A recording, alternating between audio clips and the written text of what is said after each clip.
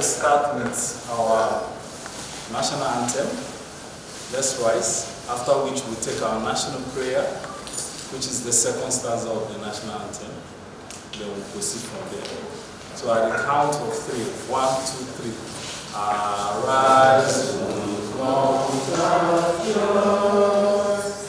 Nigeria's called away to serve our Father's land with love and strength and faith.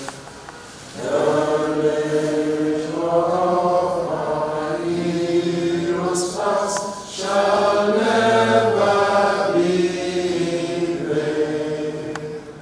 To serve with heart and mind, one nation bound in freedom, peace and unity. So we'll also take the second stanza of the national anthem as our national prayer. At the count of 3, 1, 2, go.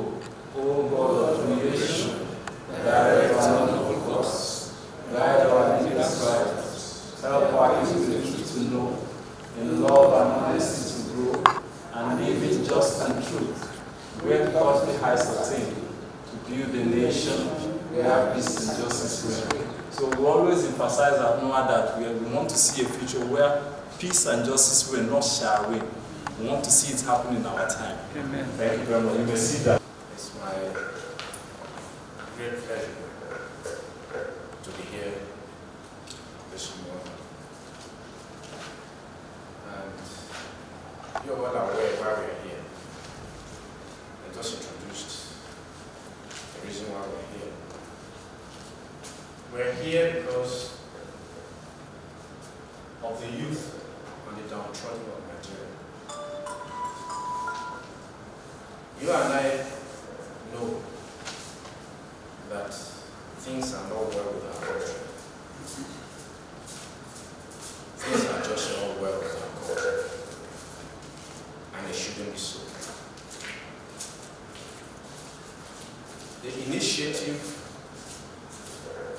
of this Society for Youth and the Downtrodden came about as a result of the need and the necessity to see how we can make a difference in our country. This is the country some of us have. This is the only country some of us have. We don't have another country we can call our own. And so in any small way we can make a difference to see that things work in this country. Some of us are all out for such initiative. And that is why we are here this morning. Nigeria, God has blessed us so much in this country that we are supposed to be amongst the developed nation. Nigeria is not supposed to be referred to as a third world, as it were, in this 21st century that we are in. Nigeria is supposed to be referred to as one of the developed nations, ranking with America, UK, and just Dubai yesterday here. But it's all hope is not lost. And so with people like you and I, putting heads together, I know we can make a difference for this country. And we can move our youth to where they're supposed to be. So I want to crave your indulgence in your own little corner as much as you can. See how we can make a difference in this country and take our nation to where it's supposed to be, to its God-ordained destination. All of you that are here, you are involved in one, working in one area or the other, or if you're in the private sector, you have a way you can contribute to make a difference. So that the youth, who we always refer to as the leaders of tomorrow, will always be able to take that position so that they can become leaders. You might be a youth today, but tomorrow, what is the plan to take this youth to become leaders of tomorrow? That's the reason you and I are here. Thank you very much. As I look forward to your work. Distinguished ladies and gentlemen, good morning, my colleagues. Good morning, gentlemen of the press. You are all welcome. It gives me great pleasure to be here with us all, and I am delighted more that it is a youth-focused affairs that we are talking about. And knowing that there are challenges in our country, and most times the youth are in focus, because now the security challenge, considering that the youth age is from that 18 to 40, 45 maximum. And when we look at those who are involved in these issues, they are in that bracket. And we also look at the issue of employment and youth empowerment. It's also affecting them. So, in fact, National Youth Agency has a program already that we call Campus Focus And you Summit. and Youth Summit we have done. And also there are issues of same subject or similar subject. We have done that on security matters. And they are also involved in communities activities. We engage them to achieve better results, because the population is biggest or largest on the youth. So I believe that this society for youth and the downtrodden is also a focus of the government now. Considering all these issues, the government considers it very noble and important that an aspect of its population should be taken care of, should be looked after, considering that we have so many people out of school, the downtrodden. Most of them cannot go to private schools. Some don't even have the normal public one provided. And that aspect of their life is suffering. And of course, it has ripple effect on other aspects of development of a person. So when we look at it, the society is actually trying to take a step in the right direction.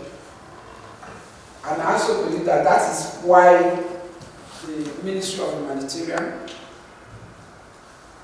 Disaster Management and Social Development is involved in this matter. And I believe that is why they gave their support that they should go ahead. And then of course, National Nutrition, considering its structure and the spread, that's why also you came here, that an organization like this would help the work. And then, of course, DG did not hesitate to give approval.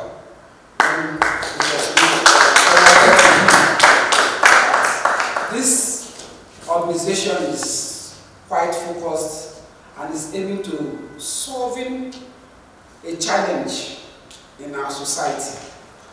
I sincerely wish the organization the very best, and put your eye on it to make sure that it does not derail. Because if the youth issue can be solved up to 90% or 80%, the little that will spill over, the remaining youth also would be a force to curb those ones, because the youth has a lot that is challenging it. And we focused on governance. Yes, the youth needs to be participating positively so that they make positive marks. So I say that this is a noble cause. Since the stakeholders are here, the various persons for this inauguration, could they be upstanding in there? There's one more thing. Can you make, let's hear their names and the organization that you present, so that we can know who we are interacting with. I would have asked that I have attended several inaugurations. We do what we call the conference type, not this classroom type. I'm doing like a lecturer, teaching us. No, I wanted a participating thing. Sorry, please, one more thing. Could we just come like this? Yes. Yes, let's come out to ourselves and stand side by side with ourselves so that we know ourselves. Please, who else is part of us? Please, let's come out together, because it's a work that we have to do together.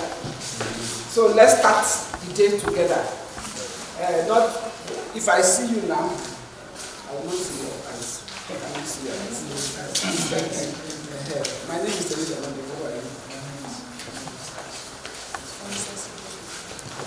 Can you use the mic so that I notice you have a lot of barristers. So yeah. Francis, Elvis Ada. no, you talk to the microphone. No, I'm My not name sure. is Barrister Elvis Ada. Professor Tobacco. I'm Nicholas. Sorry for making you. I like to accept. My name is David. I understand he's the chief executive. My names are Rob Black. My name is Simon Abba. I am Adoli Gabriel Go. So, on behalf of our Honorable Minister of Humanitarian Disaster Management and Social Development, the Director General of National Orientation Agency, who I'm representing now. Today, being the 28th day of July 2022, National Committee on the interest of the nation is hereby inaugurated in the name of God the Father, Amen. Son, and the Holy Spirit. Amen. So congratulations.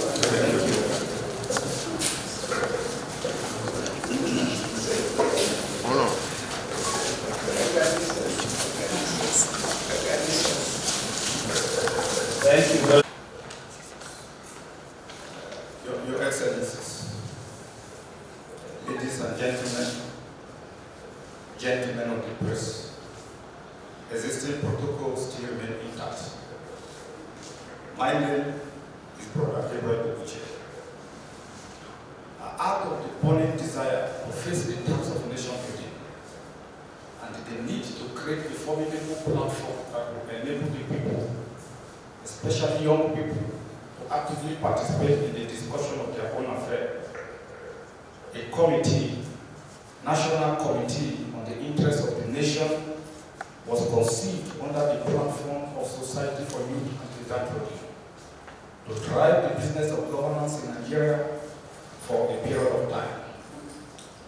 This functional committee, National Committee on the Interest of the Nation, is out to liberate men from all operations or political oppression across the country. This National Committee on the Interest of the Nation has two mandates to battle with.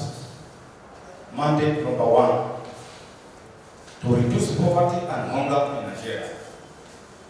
Mandate number two, never to forget mandate number one, through continuous wealth creation. As you are already aware, the relationship between poverty and corruption in any society are inseparable, since it is the latter that determines the gravity of the former.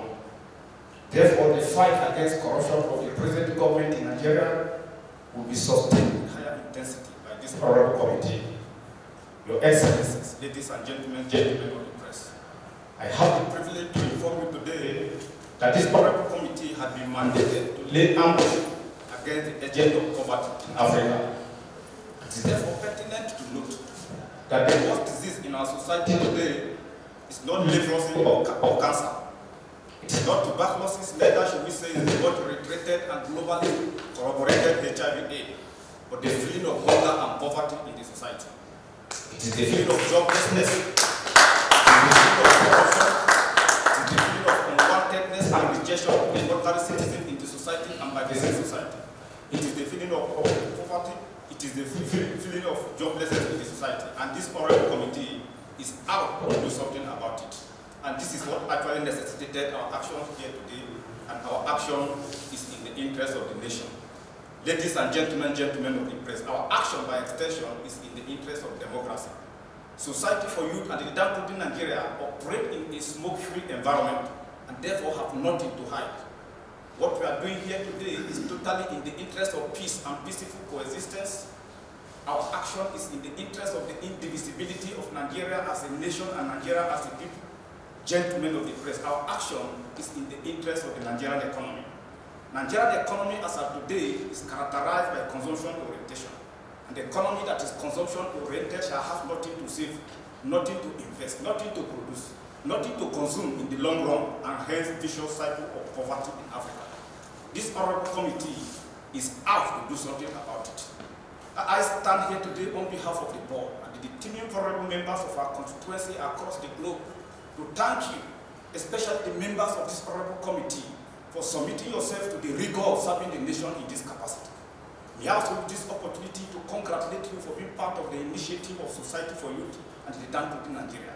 Society for Youth and the Downtrodden Nigeria, as of today, remains the largest and, of course, the biggest civil network in Africa. And we are going to do everything humanly possible to sustain the temple. As a group, we have put in place all the necessary processes required for you to deliver on mandate. I want to strongly believe that those processes are more important than the outcome, since the outcome is just a mere byproduct of a valid process. On this note, we urge you to rescue the nation from the brink of total collapse and decay. But take note, to deliver on mandate, understandings of the nature of the society where we are operating is prima facie and sacrosanct. You are already aware that we are operating in a capitalist society. A capitalist society that is located in the Gulf of Guinea, where basic opportunity for success and survival is not given, but deliberately searched, recognized, and grabbed by prospective and aggressive individuals. A capitalist society where what you know does not really matter but who you know. We are operating in a capitalist society where you are waiting for somebody to tell you sorry, certainly you end up with sorry.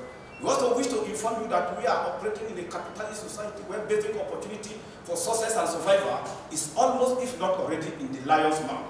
The question, therefore, at the moment is to what extent can the ordinary Nigerian, the vulnerable group, the downtrodden, the economically deflated segment of society, withstand the pressure resulting from the capitalist struggle in the society? Is there not a cause?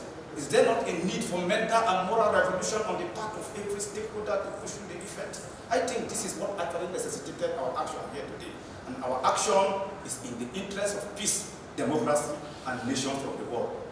Your Excellencies, ladies and gentlemen of the press, fellow Nigerians, we wish to inform you today that as a group, we do not only believe in the future of this great nation, but we are passionate about Nigeria of different human diversities. And this we are doing because it gives us a sense of joy and fulfillment as leaders. However, we shall continue to look back to see whether we can restore the glory of Nigeria of the 70s, where other Nigerians can work and have access to basic opportunity that can make him or her meet up with the hand-to-mouth working class status as Nigerian. We feel that this is the right way to go because the foundation of our past is the cornerstone of our future. And without the understanding of the past, it will be extremely difficult, if not impossible, to control the present. Your Excellencies, ladies and gentlemen of the press, National Committee on the Interest of the Nation is a generational instrument of freedom and liberation from all forms of political and economic oppressions of the people in West Africa and Nigeria in particular. By this Honorable Committee inaugurated today, I feel you have succeeded in recreating our world and it is allowing a modern society. Your Excellencies, may I use this opportunity to thank the lacreme of our modern society, who despite your crowded schedule, decided to be part of today's event. We are grateful and will continue to be thankful. It is another opportunity to inform you that our activities is hinged on synergy with development partners. And it is on this note we are using this privilege to call for partnership from across the globe in order to deliver our mandate. Finally, my brethren, as a group, we are confident that Nigeria as a nation and Nigeria as a people will continue to work stronger and bigger into the future as an indivisible entity. Thank you, and God bless you all. Long life long life National Committee on the Interest of the Nation, long life Federal Republic of Nigeria. Do not be surprised today. We are identifying with this flag today. Our identification with this flag today is part of our organization's mandate to recognize the commitment of these people to our common mandate, not necessarily in Nigeria, but also in many other parts of the world. Please join me. This flag belongs to the good people of Nigeria. I think it deserves a bigger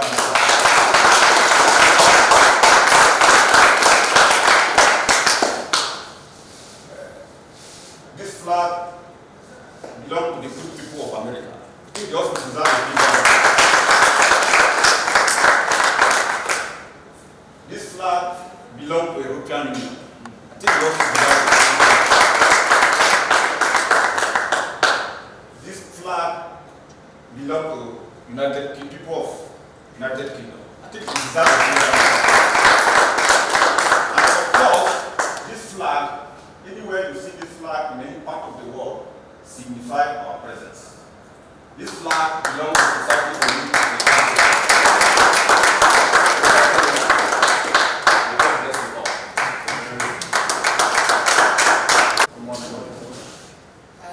Our Excellency and gentlemen of the press, my name is Frances Ibuchukwu, and Comrade Gabriel has already spoken about the aims and objectives of this this committee.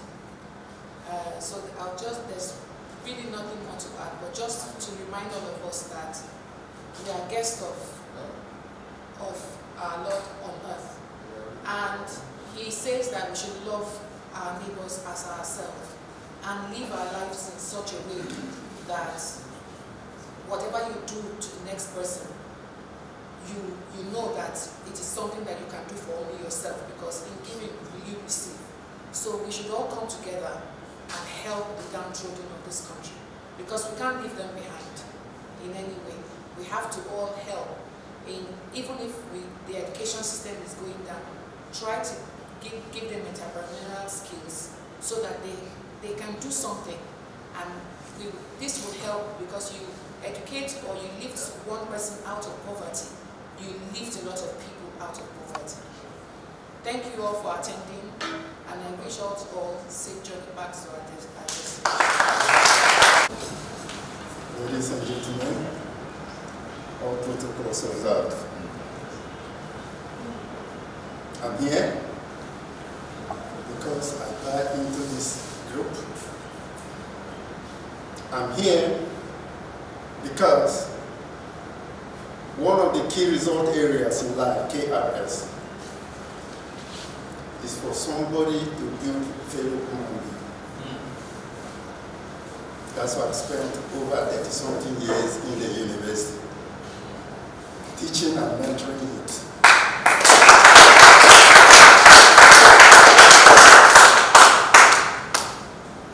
The purpose of life is to reproduce and build in higher quality. The higher quality brings in technology and science, because the way we live today is not how our great-grandparents lived years back. I'm here because I buy into this, and I have a similar organization called Green Value Support Group. The support group is for the youth. I've listened to the Honorable Minister, the Director General of NOA, the Chairman of this committee. Yes, this organization is on the right track.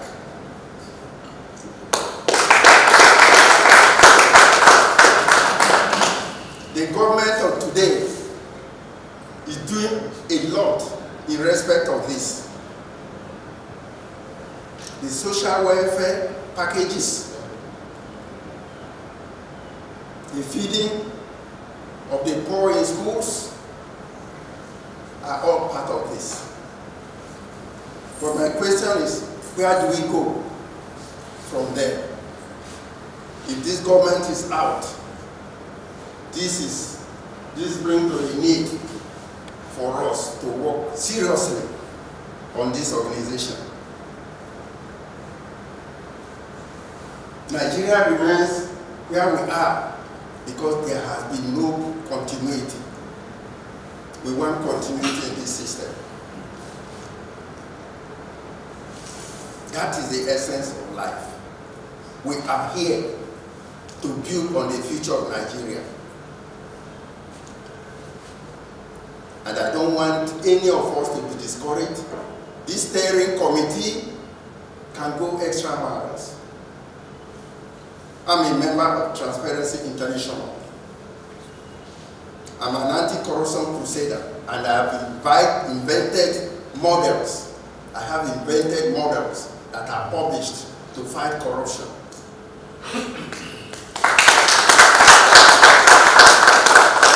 This organization will see that model being implemented here.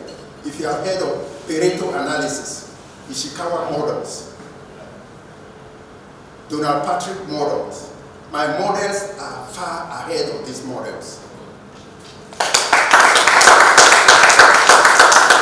And I will work with the youths of this nation because life is about living legacy. Today, we are all living legacies because this organization will not go down.